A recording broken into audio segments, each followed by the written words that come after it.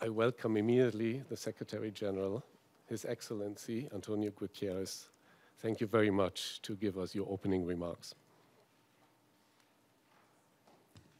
Thank you very much, and I'm going to apologize because I will speak, listen a little bit of time and immediately have to go because today I have about 40 bilaterals and this is my 6th intervention. So it's a little bit complicated and I will be extremely unpolite, but I have no alternative. Your Majesties, Excellencies, ladies and gentlemen, thank you for being here today to focus on the role of financial inclusion in sustainable development.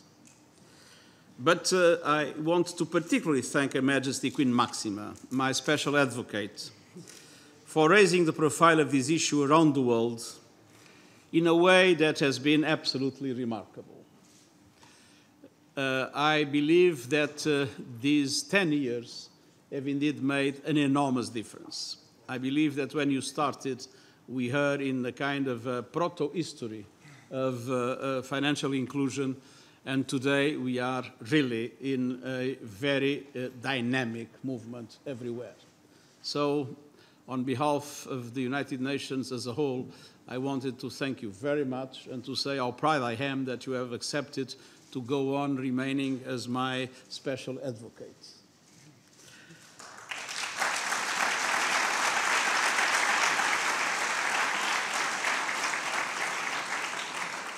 And I thank the Group of Friends for Financial Inclusion for their work and for co-hosting today's event. Achieving the 2030 Agenda for Sustainable Development depends on adequate financing, based on the global partnership agreed in the Addis Ababa Action Agenda. This relies in turn on taking full advantage of the fintech revolution.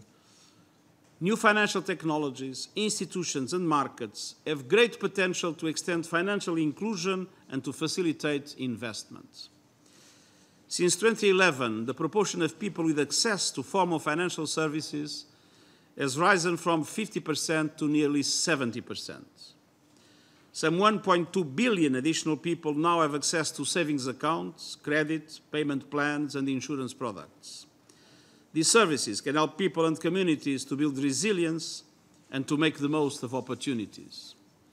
New financial technologies have also reduced operational costs, enabling governments to reach people with financial services more easily. They can facilitate investment and help small businesses to access credit.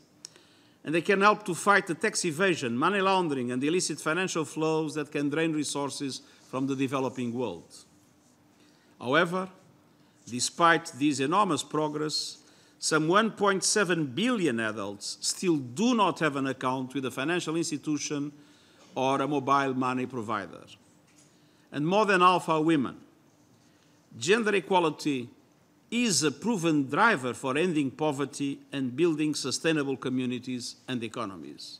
And so it's particularly negative that more than half of those that are deprived of these instruments are women.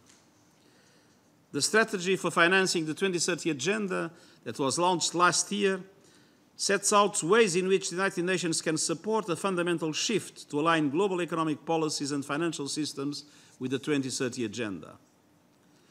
Seizing the potential of financial innovations, new technologies and digitalization to provide equitable access to finance is one of its 3 key objectives.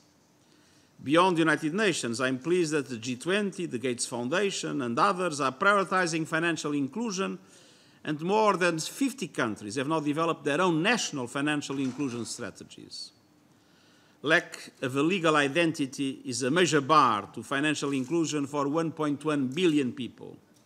Any solution must include efforts to tackle these. Excellencies, Majesties, ladies and gentlemen, new technologies can create new risks, disrupt labor markets, and contribute to growing inequality. Financial systems and regulatory frameworks must manage these risks without creating new obstacles to achieving the 2030 Agenda. The Task Force on Digital Financing of the Sustainable Development Goals is addressing these challenges. Its forthcoming report finds that digitalization is already helping to mobilize funds more quickly and direct them towards sustainable development. And I hope these initiatives We will continue to complement and support each other to harness the fintech revolution for sustainable development and promote lives of peace, dignity, and prosperity for all. And Your Majesty, I know that with your leadership, with your enthusiasm, and with your mobilization capacity, this is going to move even more quickly in the next 10 years.